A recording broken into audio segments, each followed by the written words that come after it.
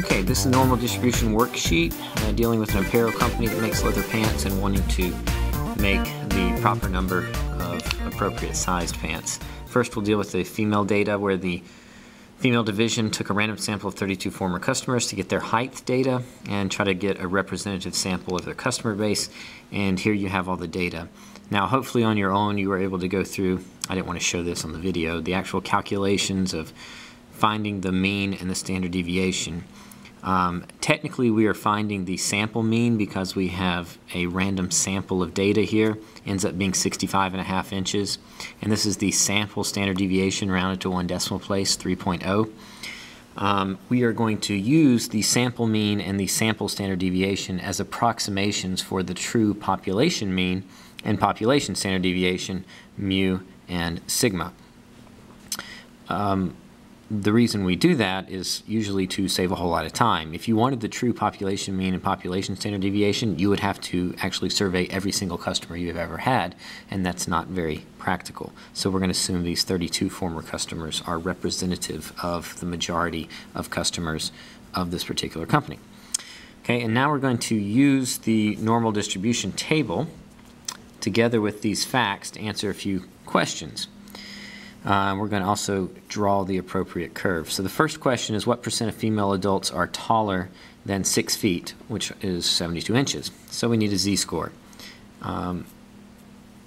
We have z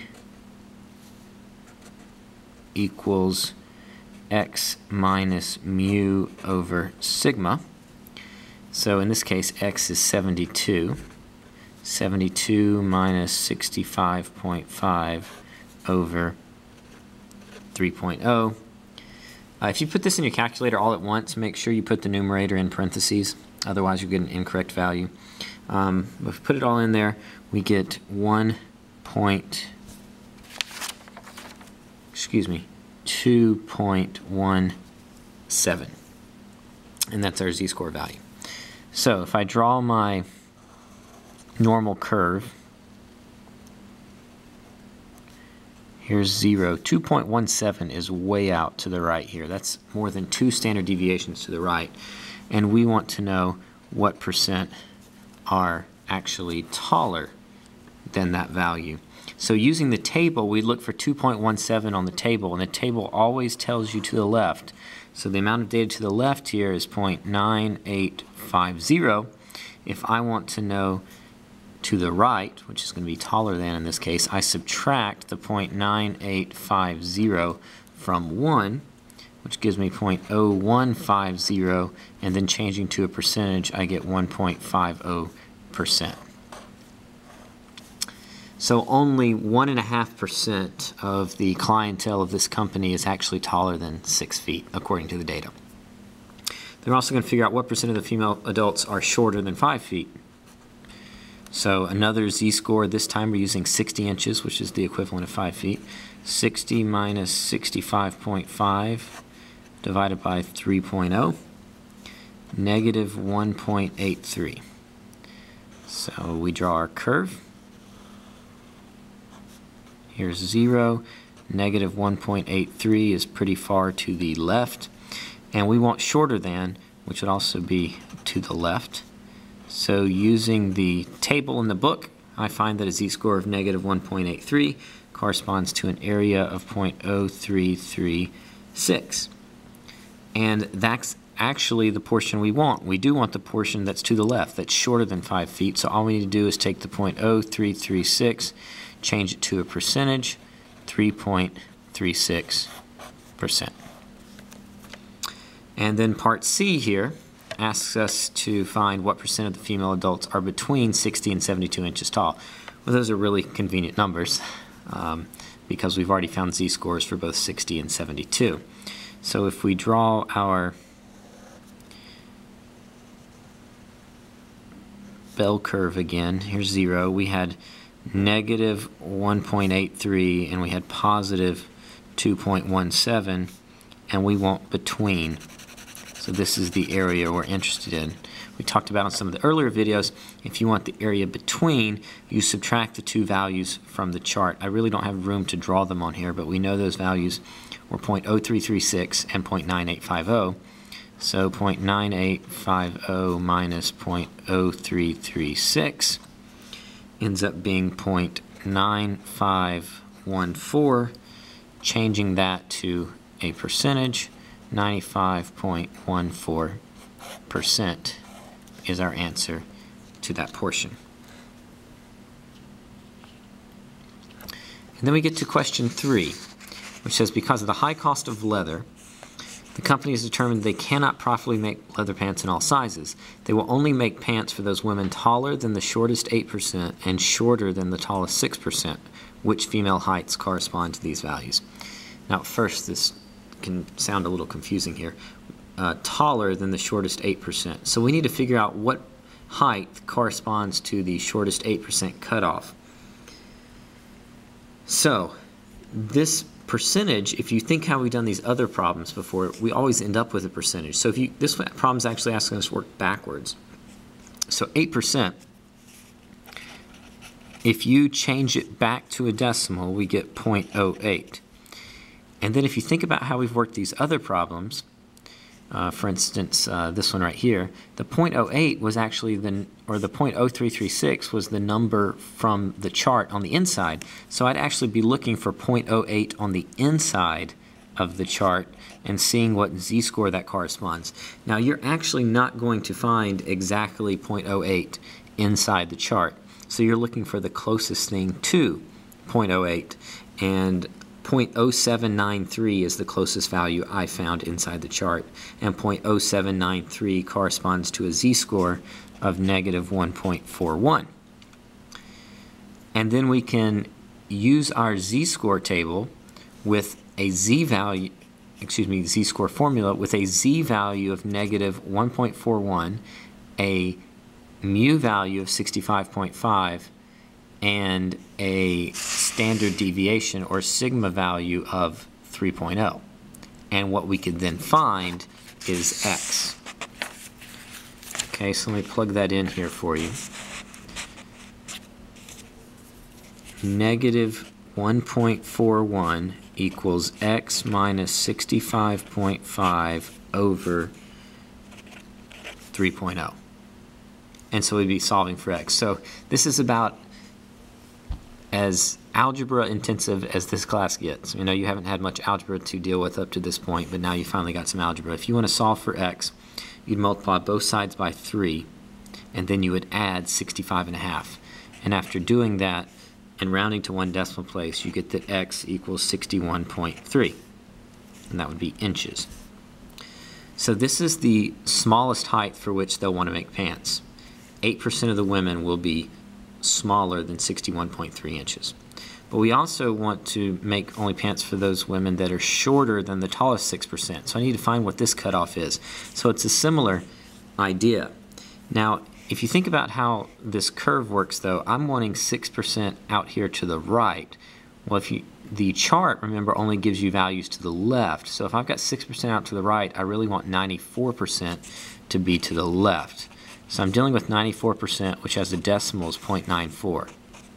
If I find 0.94 on the interior of the z-score table, the closest I can get is 0.9394, which corresponds to a z-score value of 1.55. So I set it up similar to how I did this one. 1.55 equals x minus 65.5 over 3.0. And solve for x. So multiply both sides by 3 and then add 65.5, and you get that x is equal to 70.2 inches.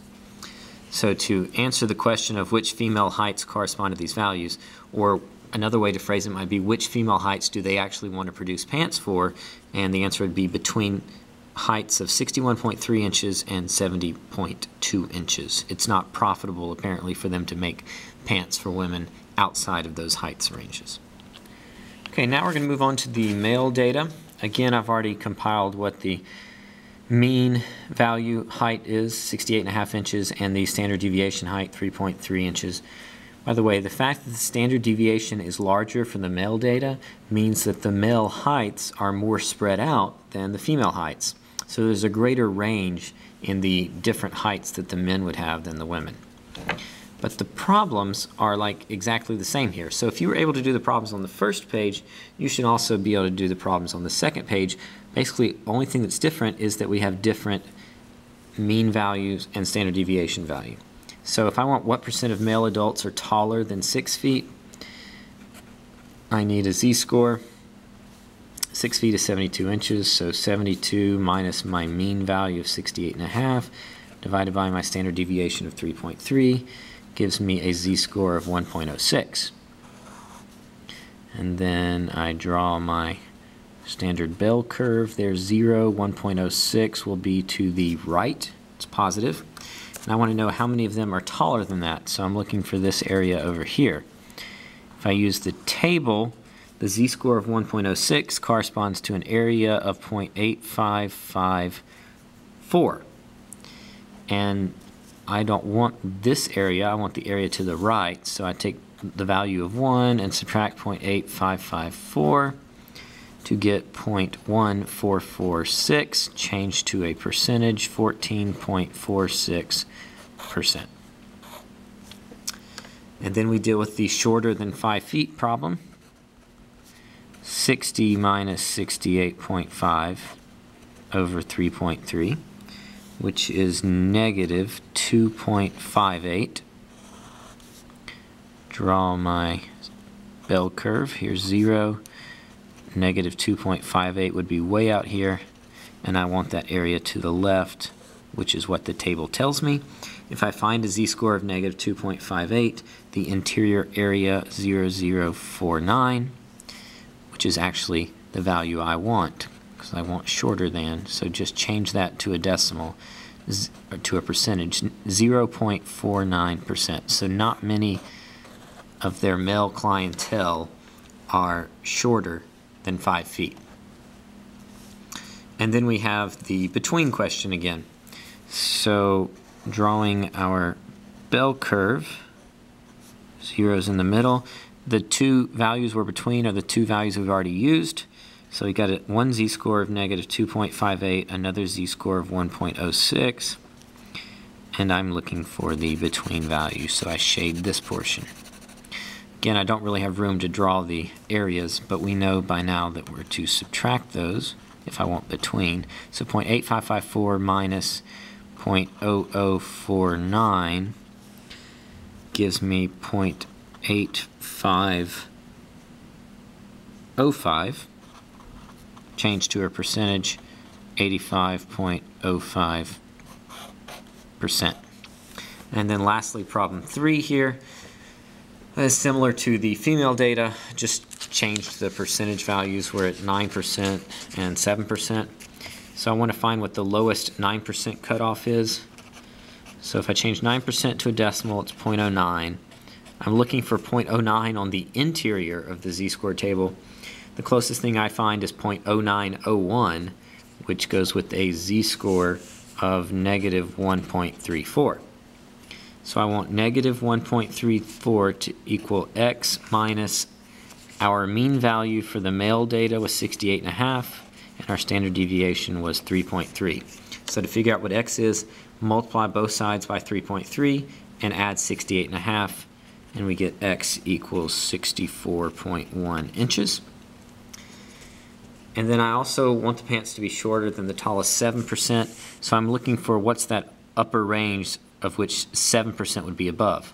Remember, the table only tells you to the left. So if you want 7% to be above, you need 93% to be below. So I'm looking for 93%, which is a decimal is 0.93. On the interior of the z-score table, the closest thing I can find to 0.93 is 0.9306. which goes with a z-score of 1.48. So 1.48 equals x minus the mean divided by the standard deviation. Multiply both sides by 3.3 and then add 68.5 to find out that x is 73.4 inches.